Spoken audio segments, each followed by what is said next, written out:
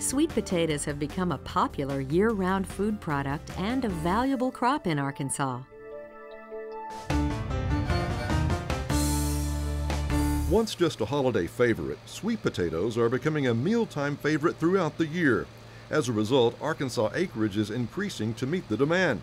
In 2009, at more than $6 million, sweet potatoes are now the 8th most valuable crop in the state. About 3,300 acres were planted this year, the majority of that by Matthews Ridgeview Farm at Wynne, operated by Terrace and Kim Matthews. People want them year-round because it's just a healthy choice. You know, people love it. And they're starting to slice the sweet potato fries, these processors, and so that's going to be very good for us. So there's no scrap in the sweet potato anymore. Matthews' family has been growing sweet potatoes in Cross County for more than 100 years.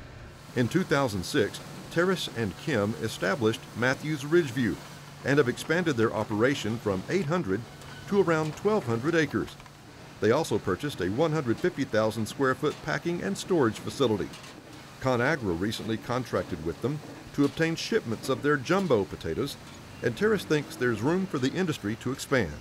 And there's always room for somebody else because consumption's going up, 4 or 5% a year. So sure, somebody's gonna have to take up the slack. Either I'll grow more or other people can come in, but then the other growers are gonna take some too. So I don't know, I'm sure, we can see growth, especially if things keep moving like they are. We'll need more growth.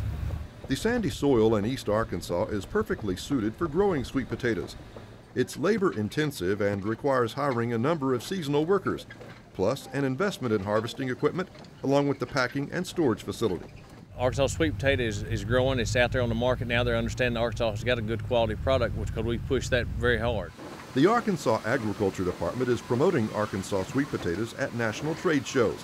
Hopefully, other enterprising farmers will follow the Matthews lead and help grow the industry in the state.